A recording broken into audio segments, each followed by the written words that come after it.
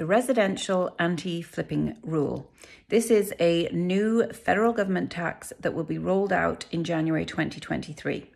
So if you purchase a residential property, and including rental property, and you sell it for a profit within 12 months of your purchase date, the profit will be taxed as business income. There are some exceptions to this, and they would include welcoming a new baby either through birth or adoption into your home, or welcoming in an elderly parent who needs care, the breakdown of a marriage or common law, change of job, the threat to personal safety through domestic violence. Insolvency would also potentially exempt you. They are some of the exemptions to this new rule, but be prepared if you sell your primary residence or rental property for a profit within 12 months of purchasing it, that profit may be subject to, may be taxed as business income.